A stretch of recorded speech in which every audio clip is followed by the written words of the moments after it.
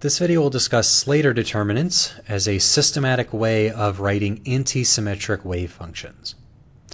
So I noted in the video on Hartree products that a Hartree product has a problem that it doesn't satisfy the antisymmetry principle, where if we pick any two electrons in a many electron wave function and we swap the labels of the two of them, like electron I and electron J, for any of the values between 1 and n, the number of electrons, where I and J aren't equal, then what should happen is once I've swapped those two, the entire wave function should be exactly the same, except for the sign, which is now switched. So we looked at the previous video of ways to do this, where we can, generate all the permutations of all of these electrons and then switch the sign whenever we swap two pairs of electrons.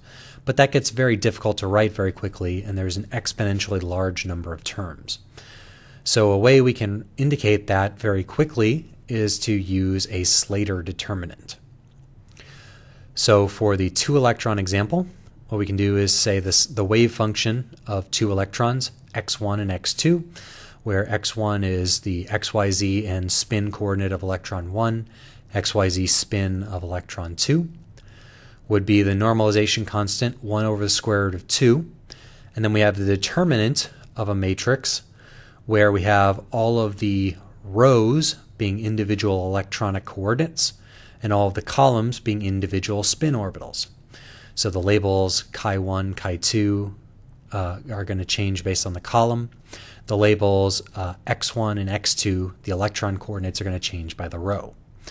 So that's summarized in what I said there.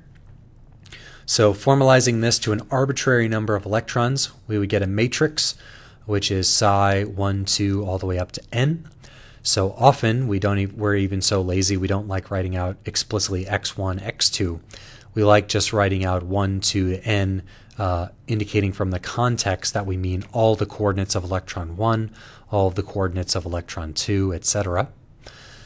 Where we have the normalization constant for 1 over square root of n factorial being the number of permutations or the different ways you can arrange the labels 1, 2, all the way to n. Where we have a columns of spin orbitals, as I mentioned, and rows of electrons going from 1 to n in each case. So if a nice feature about this, you'll notice, is that it all automatically enforces the Pauli exclusion principle that we know from general chemistry, that you can't have two electrons with the same spin in the same orbital. So if that happens, if two electrons are in the same orbital, what's going to happen is that you'll have two of these rows, or two of these columns being the same if two of these spin orbitals are the same. And in any determinant, if two of the columns are the same, then the entire determinant goes to 0. So the wave function goes to 0, and the wave function disappears if you have two electrons in the same spin orbital. And if any two spin orbitals are the same, that is going to disappear as well.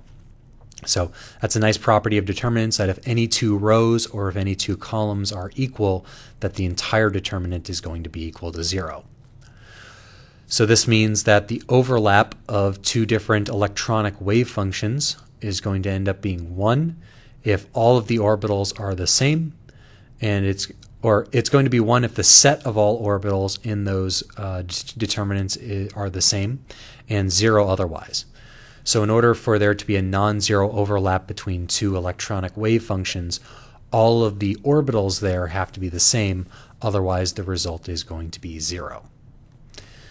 So that's the intro to Slater determinants, which is going to be our default wave function for Hartree-Fock theory moving forward, and is also going to be the basis for all of the corrections on top of Hartree-Fock theory as we move forward in chapters that go beyond that.